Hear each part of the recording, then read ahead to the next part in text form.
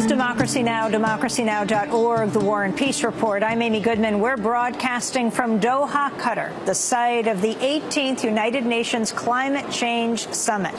Most major issues remain unresolved here as climate negotiators enter the final stretch of the two-week summit. The talks are taking place as the death toll continues to rise in the Philippines after Tuesday's typhoon. At least 477 people have died, and 250,000 have been left homeless. For years, scientists have warned of a link between climate change and stronger typhoons. On Wednesday, UN Secretary General Ban Ki-moon called for world leaders to gather in 2014 to address climate change. This climate change issue is not the only one related to environment ministers. This needs a political leadership of president, prime minister, or kings. In close consultation with the member states of the United Nations, I am considering convening world leaders in 2014 to mobilize the political will for a final agreement in 2015. My message today to everyone here is embrace ambition in the negotiations and in the solutions, and let us all reap the benefits of a cleaner, more secure, and more sustainable future. While the talks in Doha involve nations working toward a pact to limit greenhouse gases starting in 2020, many at the talks say the world can't wait that long. Kumi Naidoo is the European Union Commissioner for Climate Change. The climate system simply can't wait for further action until after 2020. So in Doha, we have the opportunity to raise ambition across each track of our negotiations. This includes that those without Kyoto targets, developed and developing countries, must implement their pledges transparently and accountably. Those who haven't pledged anything yet should do so. I think it's really high time. And new partnerships of those willing to accelerate beyond their pledges should be encouraged and tracked.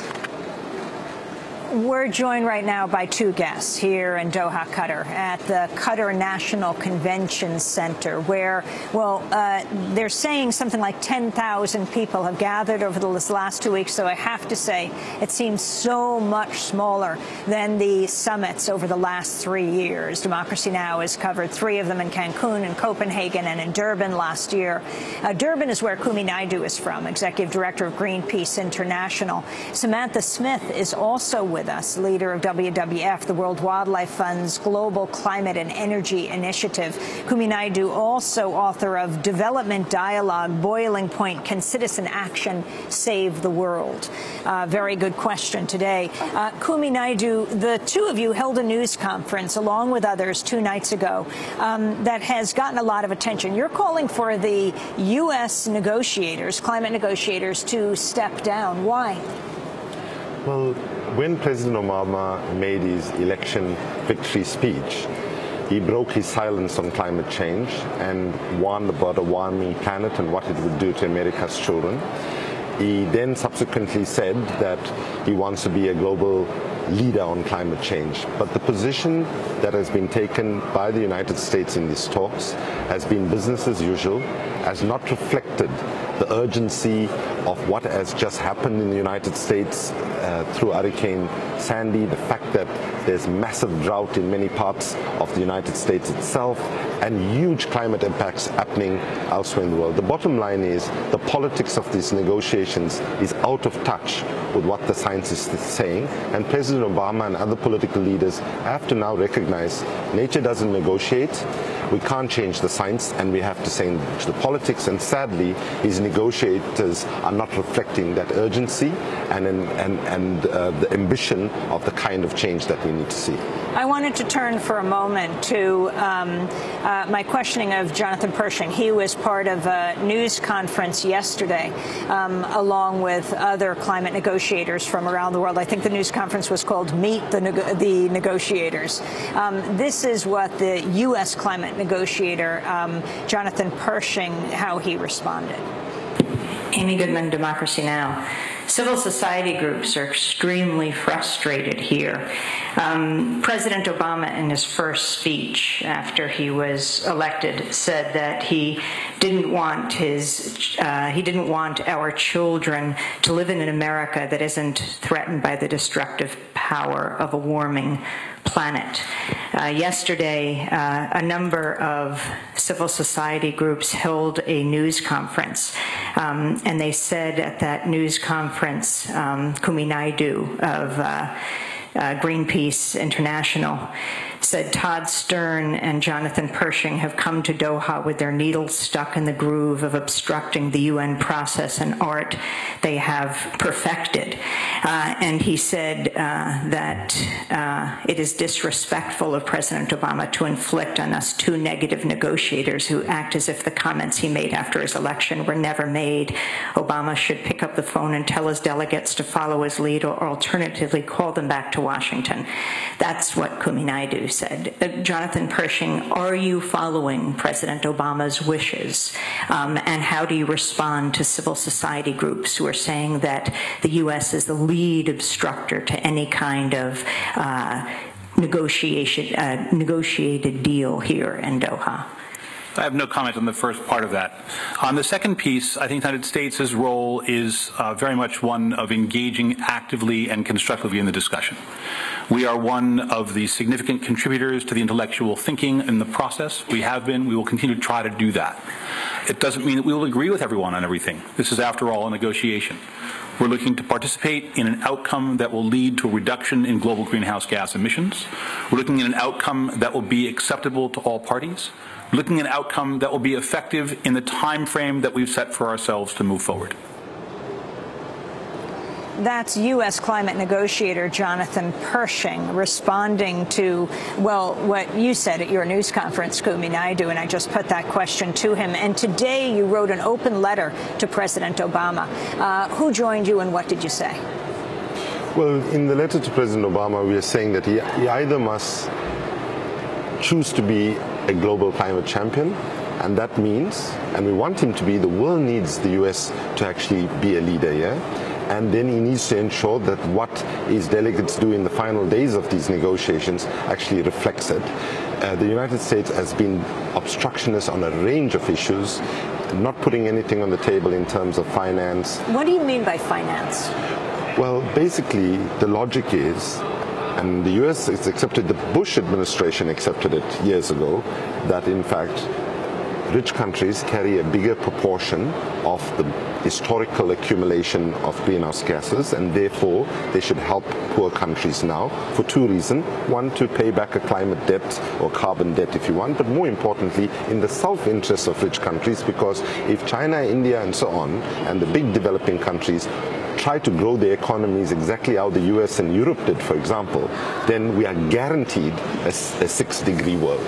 And essentially it was urging him to step up to the words that he says that he wants to be a climate champion, to back it up by deeds in the final days of this conference. And we've spoken to, we've just had a press conference now where the leaders of the least developed countries, the head of the Africa group and the small island states stood with civil society and shared exactly our concerns. They were, in fact, to be honest, their voices were breaking when they spoke to us about how desperate they are about how the negotiations are going, and they're very clearly putting the blame on rich countries, and particularly the United States is one of the culprits here. Samantha Smith, you're one of the leaders of WWF, World Wildlife Fund. Is that what it's still called? That's what it's called in the United States, yes. That's what we call it in the United States. You know, you can't help but think there is the logo of this conference is a C within another C for climate change. Yeah. If they just turn the C around, it looks very much like Comedy Central,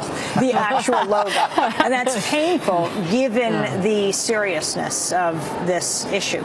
But if you could talk about you're making your way to this conference in Doha and the news you were reading about environmentalists and the dangers they face.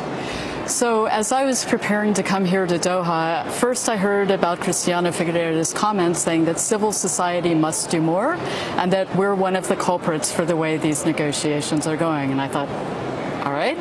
And I opened the newspaper, and I saw a clip about a Mexican environmental activist who was gunned down together with her son. I flipped the page, and I see something else about a Russian environmental activist who was beaten into permanent disability.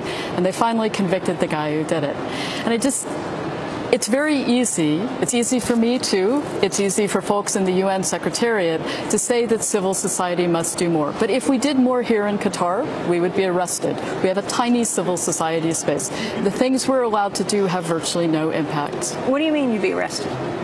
I mean that there are incredibly strict rules about what kinds of actions and demonstrations we can take, about whether we can hand out flyers to delegates and so forth. And we've been told, you have to follow these rules, or you're going to be ejected and maybe worse. But I think the bigger point is, outside of the parallel universe of these negotiations, there's a world out there where people get locked up or worse for working on environmental issues. And that's also true for people in WWF.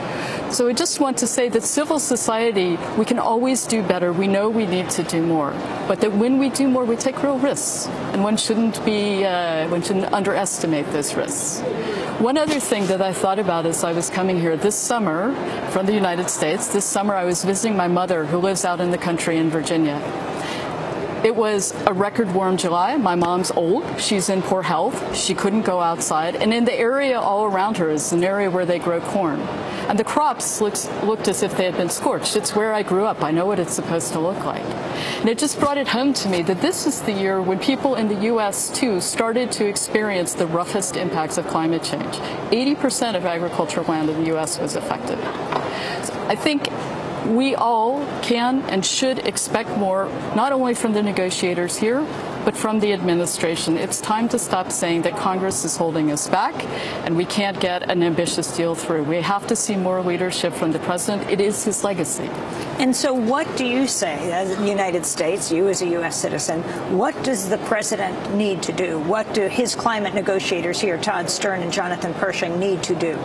Well, first of all, it would be great if they stopped saying that they were following the same consistent policy that they've followed for the last 4 years, because that's brought us to where we are today, where we're on the verge of an incredibly weak deal. So weak that this morning civil society organizations, yesterday social movements, also developing countries gathered together and said, this is unacceptable. The science, but also the reality of what people are experiencing is just too far away from what delegates are about to agree on cutting emissions and on money to help developing countries cut those emissions. So the first thing would be for the U.S. to explain, these negotiators to explain, yes, we've agreed to cut emissions by 17%. This is how we're going to do it. This is how it adds up to 17%, because the math on that is not at all clear. The second thing for the U.S. to do would be to put forward a roadmap for showing how it is going to do its fair share of the $100 billion U.S. to which Secretary Clinton committed. She was a foremost advocate of it at the Copenhagen Climate Conference. So where's the money? Where is it going to come from?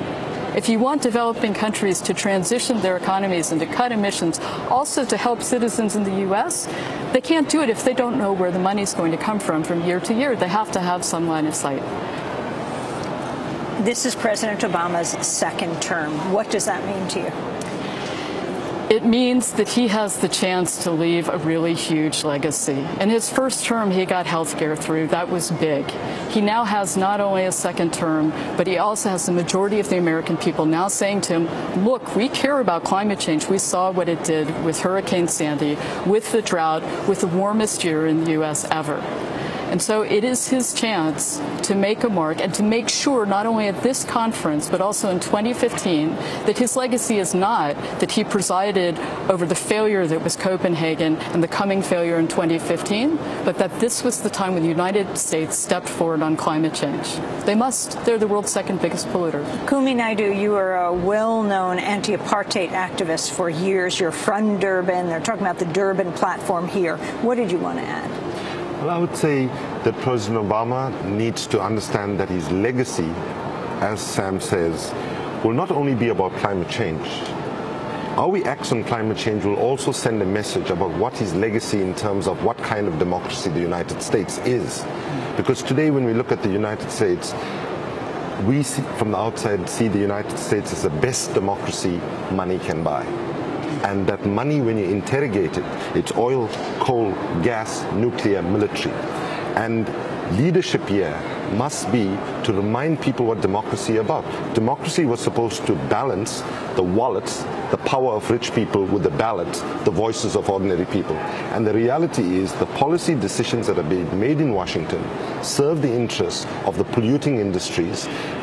For every member of Congress, the fossil fuel industry, oil, coal and gas, funds a minimum of 3 full-time lobbyists and up to 8 full-time lobbyists to ensure there's no climate legislation that passed in the United States. So part of the legacy is also to stand up for the voices of ordinary people. I feel it's not only a betrayal of poor people in developing countries. Not to act here is a betrayal of the people who lost their lives in New Orleans and lost their homes, people who are suffering drought and so on. So right now, we can turn this crisis into an opportunity, because we either get this right as rich and poor countries acting together and we secure this, the climate for all our children and their children's future, or if we continue to bicker in the way that we do and we don't show the right kind of political will, ultimately rich and poor nations will go down. And it's not as if now, after Hurricane Sandy, that people cannot see a visual image of the fact that rich nations are also vulnerable, and the power of Mother Nature, which is screaming out at us, act now, has to be listened to. There were tens of thousands of people in Copenhagen. There were many in Cancun and in Durban. You led the major protests in the streets. Where are they in Doha? And is that why this conference, the summit, came to Doha? I remember soon after the Battle of Seattle in 1999, where hundreds of people were arrested and mass protests in the streets. The next big meetings were in Doha. Trade meetings were here in Doha. It was very expensive for people to get to, and also they knew that dissent was not welcome. I mean, today we are not far from the central prison, where a poet named Mohammed Al-Ajami has been sentenced to life in prison for a poem inspired by the Arab Spring. I think that's a question that must be put squarely at the United Nations Secretariat for running, because they played a role in facilitating that decision. I think that it is unfortunate that we are in a space at a time where especially young people are desperate to add their voices to participate. You were in Durban and Cancun. You saw the energy, the vibrancy that young people brought to it. It's been prohibitively expensive to get here, and the numbers, as you can see, is much less. But still, I think that we as civil society must also be critical of ourselves at this point. We have to ask ourselves, why is it that while we are here, we do not have large numbers of people outside the White House, outside different capitals of the world? Because at the end of the day, the UN process can be as good or as bad as the individual positions that national governments bring from their different capitals to these negotiations. So I think moving forward, one of the questions we have to ask ourselves is, how much of energy do we continue to actually put into this negotiating process, and how much of energy we put on the street, in the national capitals, in communities where people are actually feeling the impacts already. How do you move from the anti-apartheid movement to the climate change, the anti-global warming movement? What was your trajectory? I mean, it's very easy. I mean, the struggle for human rights and the struggle for to end global poverty and the struggle to avert catastrophic climate change are two sides of the same coin. I mean, in some ways, if you take the civil rights battle in the United States, the right of women to vote, slavery, colonialism, and so on, if you add up all of these different struggles, all of them together, climate change, I would say, dwarfs them even when you put them together, because what we are fighting for here is, by the way, is not the survival of the planet. The planet will survive. Right? However we mess it up, however we destroy it itself, it will survive. What we are fighting for here is the right of humanity to continue to exist on this planet. And in a sense, this struggle is about securing our children and their children's future. And therefore, the failure to act, right, is a betrayal of our children's futures. It's a betrayal of history. It's a betrayal of common decency. And right now, I think the challenge we also have to throw to the world is that there are certain voices that we need to hear much more louder. I think we need to hear the voices of our religious leaders, because every religious text, you pick it up, you'll find some environmental gem of wisdom in it. And we need, and the one exciting thing is we're working closer with the trade union movement globally now, and building stronger alliances on within ourselves is also critically important to move the agenda forward. Samantha Smith, $100 billion was announced by Hillary Clinton, who could run for president in the United States in the next presidential election, in Copenhagen. It caused a huge stir. There was tremendous hope, especially in the developing world. Where is that money right now? And compare it to New York and New Jersey alone after Superstorm Sandy, are asking for something like $68 billion from FEMA to deal with one storm. Secretary Clinton, as I said, was on the front foot in Copenhagen. She was the one who announced this $100 billion at least commitment a year from developed countries by 2020. And what we're hearing from the U.S. is, look, we've put some money on the table to start things up, but we can't tell you when the rest of the money is coming and how much it's going to be and how much of that $100 billion will come from us. Now, it's easy to say that it's all about the budget process, but let's just remind ourselves that during the financial crisis, the money to save the banks was very quickly forthcoming. Depending on who you ask, it was either $700 billion or $12 trillion. So that just shows that when you have the political will, that you can find the money. Again, what we would like to see from the United States, we would like to see the U.S. be a leader on that finance, because it's not about giving a present to poor countries. It's actually insurance for people living in the United States that we are going to have, as the President said, a world that is free from the destructive power of a warming climate. We're about to get a change at the top in the State Department. This is a tremendous opportunity to reset climate policy. The president's in office with the second term. He's got a mandate on climate change. You're going to have a new Secretary of State. You've got this 2015 landmark coming up. This is really a chance to have a new shot at it. Susan Rice has been mentioned as a possible replacement for Hillary Clinton. John Kerry of Massachusetts. What are their records on climate change? The big controversy now around Susan Rice is her investments of up to $600,000 in TransCanada, which is the oil pipeline, the Keystone, which is building the Keystone XL oil pipeline from the Alberta tar sands down to the Gulf of Mexico. So whichever of them becomes Secretary of State, regardless of their past, although Senator Kerry certainly has been very active on the climate change file, this is what WWF hopes from them. We hope that the new Secretary of State changes the policies that have brought the U.S. to the point where it is putting an emissions reduction commitment on the table here in the international negotiations without explaining how they're going to get to it. We hope that we will not have comments from the negotiators where they say that in 2015 we will be negotiating an agreement that will apply in the 2020s. Scientists tell us right now every year counts. We can't wait until 2025 to start cutting emissions. And so we hope that whoever is our new Secretary of State, that we're going to see a complete change in these policies. Because as long as the U.S. does what it's doing in these negotiations, other countries can easily hide behind it. And that's exactly what they're doing. The Kyoto Protocol, very simply, if one of you can explain, for people who, there's so little coverage of this in the United States. They hear the Kyoto Protocol some people hear it's supposed to sunset, supposed to end, and there's a second commitment period. But what does it mean? The U.S. didn't even sign on to it. What does it matter? I'll let Sam answer, but I just wanted to add one thing to say that on this finance issue, if the climate, others have said this, if the climate was a bank, we'd have saved it a long time ago. So I'm going to try to explain this very complicated issue in an easy way. So let's just say that the Kyoto Protocol covers all of the CO2 and other emissions from countries in the EU and some other countries also, including in the past Australia, Japan, Canada. And I'd just like to have a special call out for Canada, which has said that it's not going to meet the commitments that it agreed to meet, that it's going to break its promises to reduce its emissions under the Kyoto Protocol. We think that this is shameful, and we think other countries at these negotiations should be calling out Canada as well. Under the Kyoto Protocol, these countries agreed to reduce their emissions across their economies by a certain percentage by 2012. The European Union is well on the way to meet its commitments. It's agreed to a second set of commitments that are going to last probably 8 years.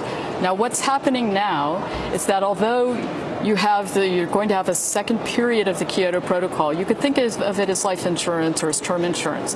It goes for a period, and then you have a new period. The second period, what the EU is agreeing to is a 20% cut by 2020. And this they're already well on track to do. They could do this with their eyes closed. So it's not really a cut at all. It's a business as usual proposition. Well, I want to thank you both very much for being with us. Samantha Smith with World Wildlife Fund, or WWF, heads back to Oslo, Norway. We'll also be there Saturday. I'll be speaking at the Literature House at 4. Oh, yeah. And Kumi Naidoo, Executive Director of Greenpeace International. And we'll talk about the results of this climate summit. And we'll be here tomorrow in Doha, Qatar. This is Democracy Now! We'll be back in a minute. Thank you.